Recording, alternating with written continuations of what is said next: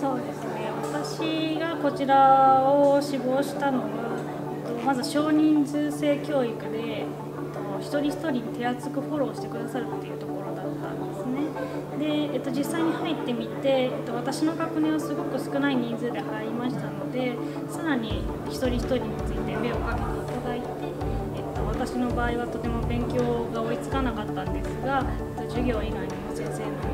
ゼミをやっていただいたり、チューターの先生とかにも勉強を教えていただいたりして、いつも私のそばには先生方がいらして、全部の質問にも丁寧に答えていただきましたし、私の悩みにも真摯に寄り添っていただいたっていうのは良かったなと思いま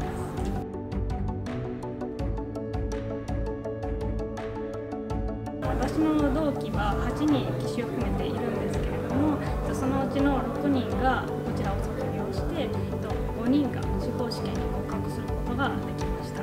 これは結構高い確率だと思うんですね。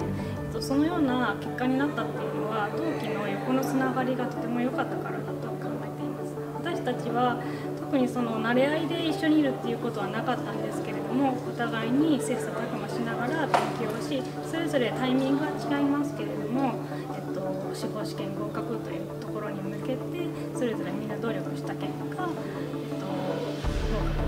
に結びついたんだと思っています。なので同期にはとても感謝しています。